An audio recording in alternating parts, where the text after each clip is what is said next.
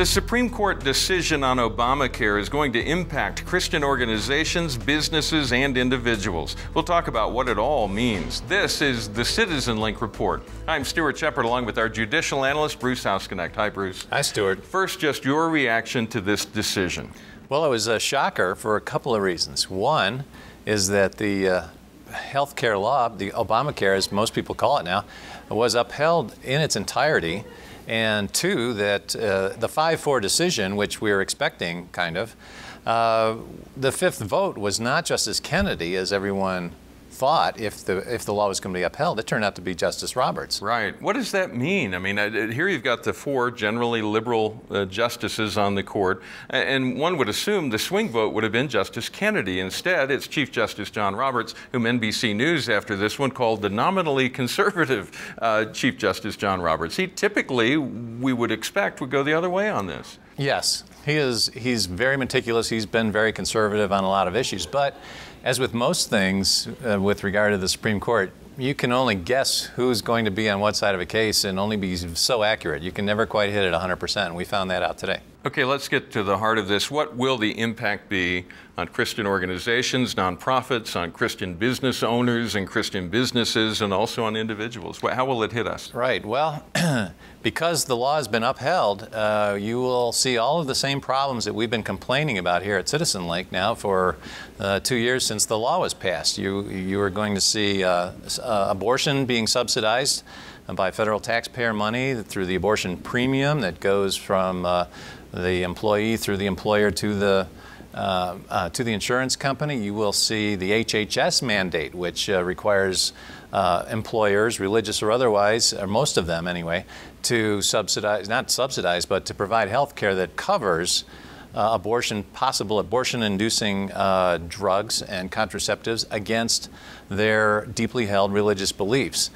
You'll see an expansion of government as the government essentially takes over control of 1/6 of the nation's economy. You know, if you're a limited government type person, this is not a decision that you will enjoy reading. I'm particularly thinking now in terms of Christian business owners, maybe own a t-shirt shop or maybe a bookstore or something. Is there any way that they can navigate this without violating their conscience? And no, at this point, by refusing to fund these types of things with the abortion premiums and the mandates that the employers have, their only choice is to pay huge fines that would just simply put them out of business. And the other impact, of course, on small businesses, there's a cap. Once they hit 50 employees, then anything beyond that, they would have to then provide health care for all of their employees. It's kind of a disincentive for growth. It certainly is. This law will definitely put a crimp on business. If not the private insurance industry in particular, it certainly will have an impact on small businesses and how they plan their growth. Now, there was one aspect of this that the majority of the Supreme Court, and it was a 5-4 decision, that they decided to limit. Let's talk about that. Yes, that had to do with the Medicaid portion of the bill. There was a huge expansion of Medicaid, which provides health care services to the poor. And part of Obamacare expands that, puts more money into the hands of the state in order to fund more programs, more health care. One part of that law, however, had to do with the states kind of bellying up to the bar, to use a rough expression, to contribute millions and millions of dollars more in addition to the billions that the federal government was contributing.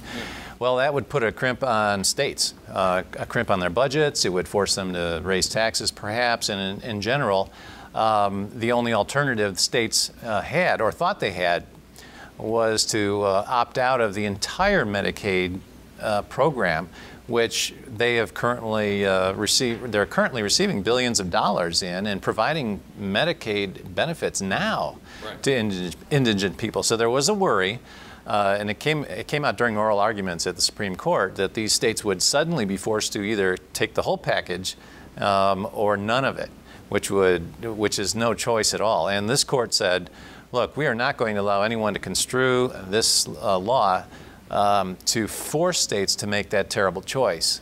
They can opt out of this Medicaid expansion, but this federal government cannot then choose to take away all of their Medicaid benefits. Now, folks who have been following this closely know that there are many other cases that are in the pipeline that may end up at the Supreme Court. Any hope that one of those might knock this thing out?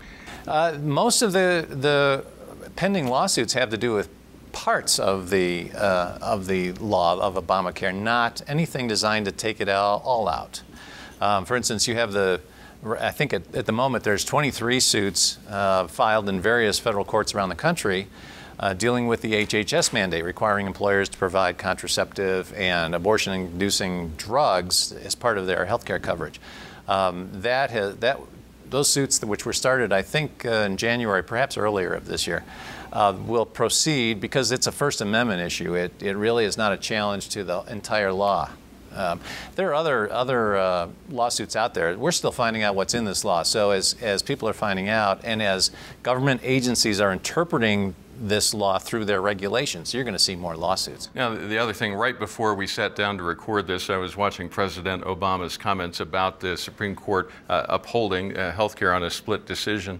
And he named all the popular parts. Your children can stay on until they're 26 and no more pre-existing conditions and no cap on insurance. All of which, I mean, it's hard to say, wow, that's a bad thing. I mean, all of those are desirable.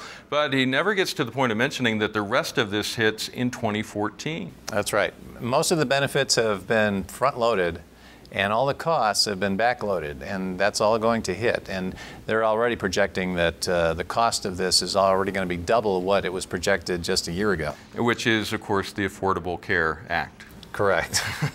Hey, thank you, Bruce. I appreciate your insights. It's very helpful to help us navigate and understand this. And thanks to all of you who have written to share your thoughts and encouragement. We'd like to know what you think about the Supreme Court decision. You may write us at mail@citizenlink.com. We encourage you to pray for our elected officials as they continue navigating all of this, and particularly those in the administration who regulate this, who are writing those regulations, which are impinging so much on Christian businesses and individuals. Pray that they might have a change of heart and some clarity on this. And remember, stand tall and be heard.